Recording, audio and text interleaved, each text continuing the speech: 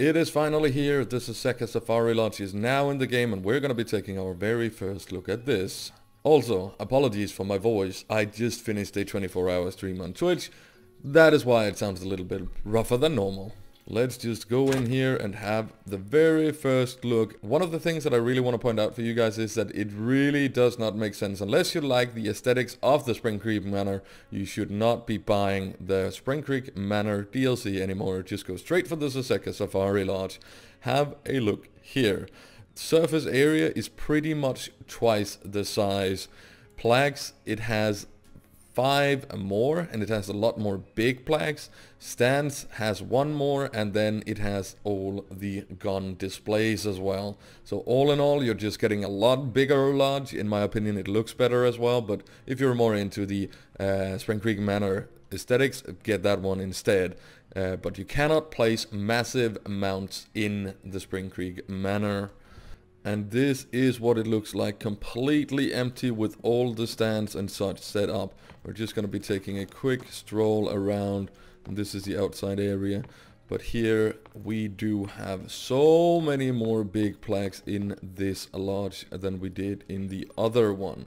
And that is one of the big things. I mean, this is not even the big ones, but it's still nice to be able to place more of the medium big sized animals. But just look here, so many more of the big plaques, and they are just all the way around this lodge. It is definitely going to be so much easier to make like map specific rooms, and there is a lot of space for the multi-trophy mounts as well. It's going to be interesting to see what we can do.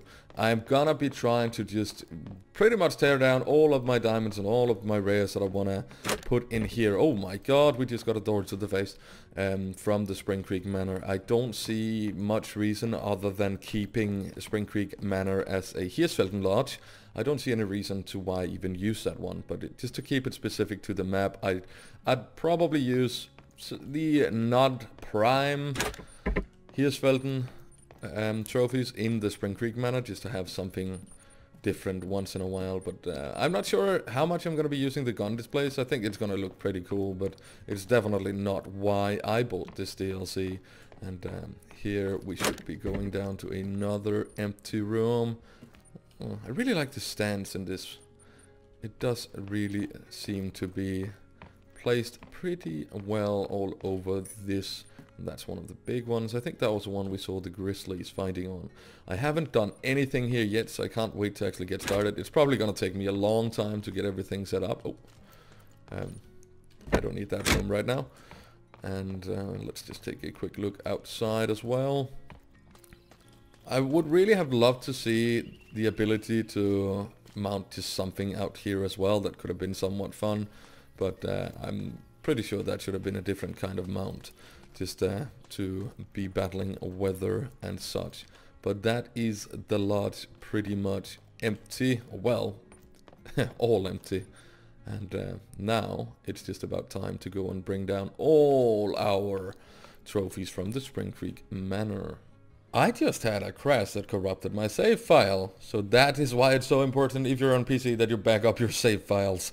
I unfortunately lost 3 diamonds I got yesterday in the process, but we are back here with every of the trophies that I want to have put in my new Saseka Safari Lodge. It's gonna be diamonds and big rares only, pretty much. But the first thing I want to do is that I actually want to start with some of the multi-mounts that I do want to make. I have this one that I am dying to make.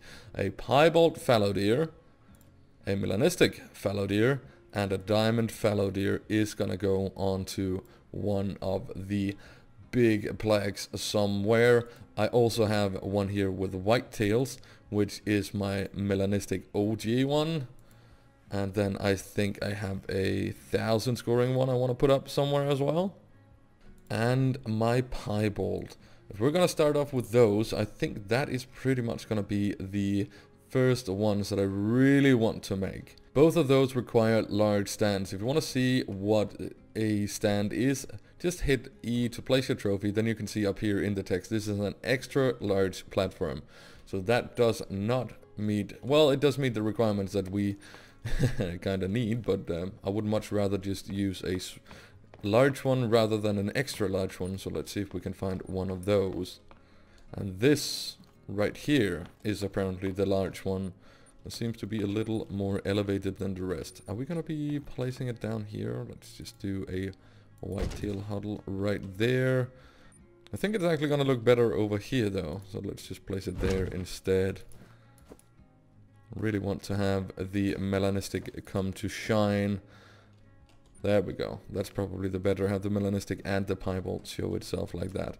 Got another one here for the fallow deers, which is also just gonna look amazing. Oh, that is good. Having the two melanistics pretty much back to back. And the piebalds are pretty much the same places as well. That's gonna be awesome. I am super stoked about these multi-trophy mounts. It is stuff like this that I'm really looking forward to get to play around with rares and big diamonds. I cannot tell you how excited I am for this feature. It's insane. Just stuff like that. It just makes it so much more.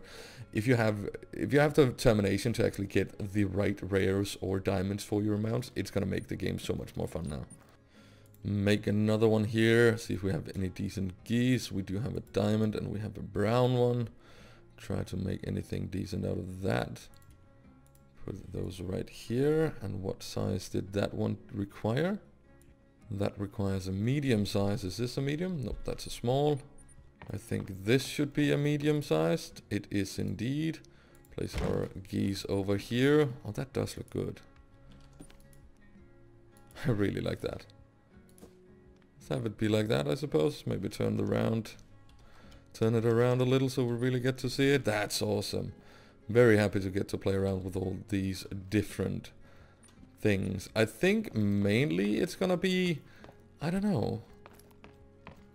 I'm not quite sure how many of the plaques I'm actually gonna be using, because there's just gonna be so much cool stuff I want to do with multi-trophy mounts first. So it's only gonna be like placeholders until I do get the real stuff done. Make another one here with some reindeer. We got 1,000 scoring one. Let's get that one in there. I think we have a 992 one here as well. And then one of the melanistics would probably make a little bit of sense to put in there as well. Let's just go with this one. Even though the leucistic seems to be quite a lot bigger, I think I am gonna go with the melanistic. So let's have a look here. And this one does require a extra large platform, so let's just try with this one right here. Maybe we should have done a melanistic and a leucistic instead. Nah, it looks kind of good. I'm happy with that. But yeah, the entire decoration of the Saseka Safari Lodge has now started, and just to give you an idea of just how many animals I want in here, this has all been torn down in my Spring Creek Manor Lodge, just so I can get everything up in here. And I cannot wait to show you guys the final result. Please go ahead and post your best multi-trophy mounts and such on the Discord. Can't wait to see it. Thank you so very much for watching, and happy decorating!